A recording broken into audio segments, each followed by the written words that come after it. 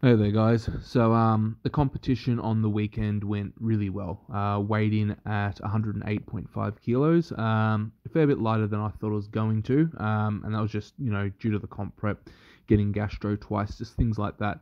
The last 2 to 3 days before weigh-in, ate really well, and it was just, one of those things. I just came in lighter, so my body must have dumped a whole lot of cortisol, and stress just holds water weight.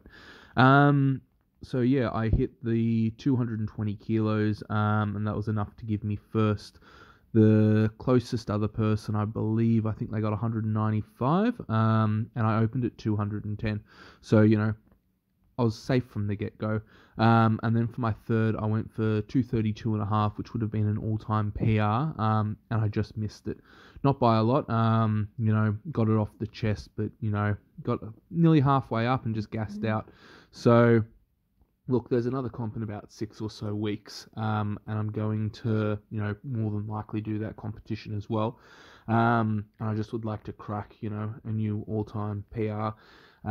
Especially considering, I was sick for 2 weeks and then you play catch up for 2 weeks, and my comp preps are only about 7 weeks long, so to lose more than half your comp prep is quite frustrating.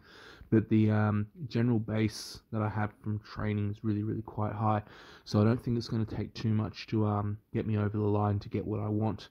So yeah, I'll be doing that, and then I'll look at my weaknesses, which were pretty clear on the day, and then the day after I could feel my right shoulder, especially where the bicep tendon is, that area just did not feel happy. It was deep DOMs, nothing like injury like, but I can see where my actual weaknesses are. I can feel them, so I'm just going to work on that over the next 4 to 5 weeks, and then take a deload.